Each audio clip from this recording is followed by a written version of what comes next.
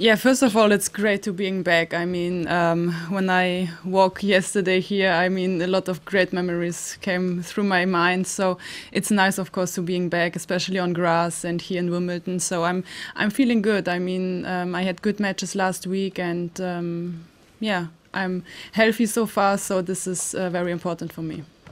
No, I mean, of course, I'm feeling much better playing on grass court. I mean, I cannot compare this. And I worked very hard the last few weeks after Paris. So I'm really happy to being here, playing again on grass court. And you know, I'm not thinking about Paris, about the clay court season anymore.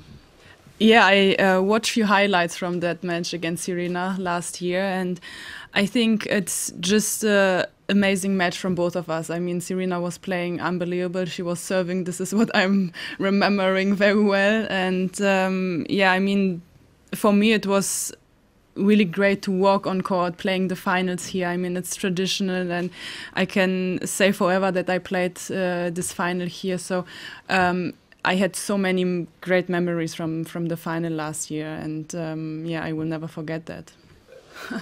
You know, first, I will not put the pressure too far, too high. I mean, I'm already so long the number one, and I will try, of course, to keep it. But at the end, I'm here to playing round by round and focusing only on my matches, not about the numbers or the rankings, the points that I have to defend or whatever. I'm here to really trying to focusing day by day and not thinking too far, not thinking about other things, making the things maybe again a little bit not too complicated.